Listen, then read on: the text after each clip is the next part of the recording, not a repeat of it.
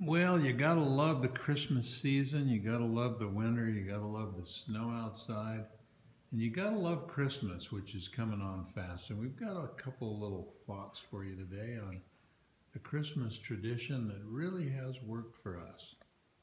So I guess this goes back a lot of years, Linda, because our kids were pretty small when we first had a Children for Children concert. Yeah, I'll never forget that. Our neighbors, who were darling and involved in some South America humanitarian stuff, came to us one day and said, you know, we need your help. We could build an entire school in Bolivia for $1,000. It's just cinder block, but it works. Well, that shows you it was quite a while ago. Yeah. And also in a very far away place. Right.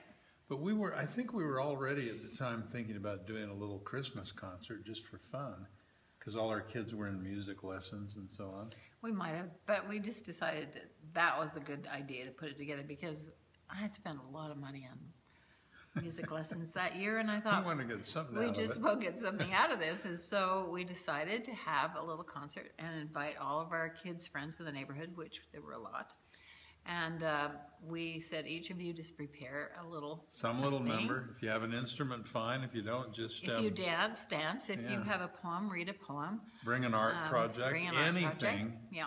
But we made it clear that this was a Children for Children concert, in the sense that there would be money raised. They would be paid they would be doing a performance which people would pay to see, and that would be their money, that is the kids.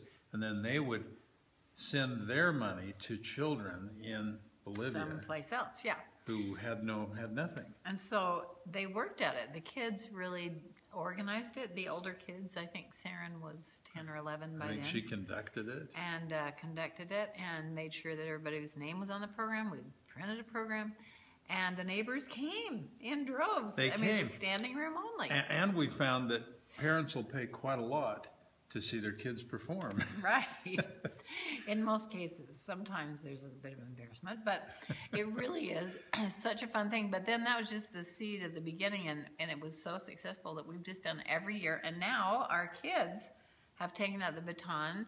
Several of them are doing their own Children for Children concerts. You have to wait till your kids are And there's something so great about the kids feeling like they're using their talent to raise money. They have a stewardship to help other children who are their age. And of course, you have to find your favorite charity. We're going to be going to one. We're going to put it on this video and show you some parts of it, of our oldest daughter, Saren, who always does a Children for Children with her family and neighborhood, and sends the money to Bulgaria, where she lived for nearly 2 years, to an orphanage. Right, and worked in the orphanage, and she actually went to the orphanage 8 months pregnant with twins. She's right. Crazy. I forgot about that. But the need was the money was being so spent. Enormous, they just couldn't not help. So they got video, they got pictures, and then they showed those at the concert. So people actually knew who they were helping and how they were helping, and your heart just goes out to those poor little children. So I know we're all, as parents and grandparents, we're always trying to think, how do we get our kids to think more about the giving and less about the getting at Christmas? Right. And this is a great way to think about doing it. Children for Children concert. All you need is a cause. It could be a local cause. It could be the soup kitchen. It doesn't have to be foreign. It's just that, actually, Shawnee, one of our daughters, did it one year for BBS, which is the syndrome of the hearing as a child, and raised money for research. This year, we had a daughter in Boston who did one for Care for Life, which is in Africa, and raised $1,700. We're so excited about that. You can often get a charity of some kind to match the funds that you raise. Right. So you can double it up.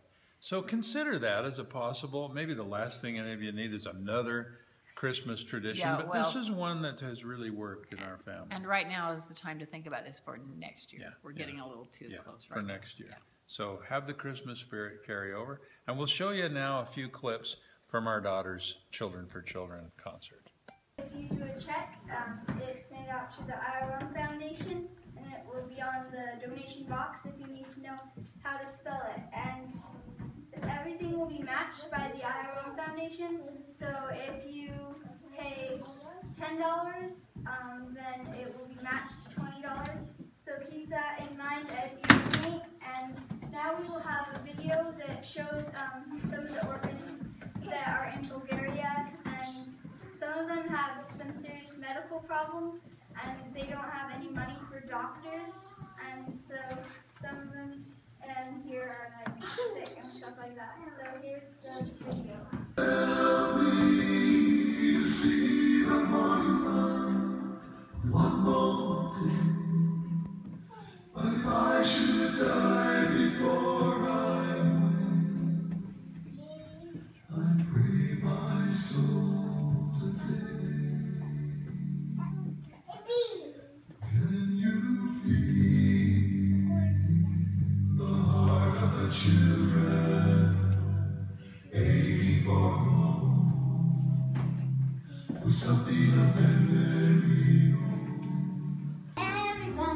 Every couple tries to stop rocking around the Christmas tree. Let the Christmas spirit ring. They will have some pumpkin pie and we'll do some caroling.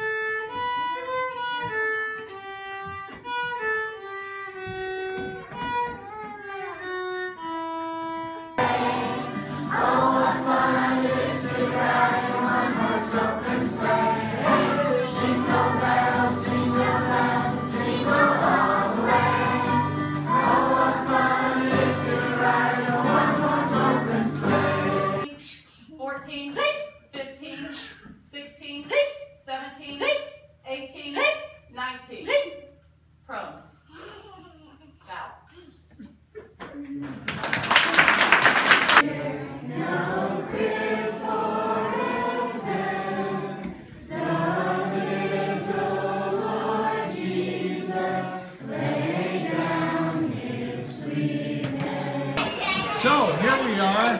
We are twins, and we've got our twin, and we just finished the concert, and you guys were great. And where does this money go today? Where does it go? One Heart Bulgaria. One Heart Bulgaria. Where is that? Bulgaria. It's in Bulgaria. Oh. You guys like to this every year? Why? Especially like the treats. Do you feel pretty good that you raised some money for some really poor kids? And get some treats. And get some treats. Okay. Thanks a lot.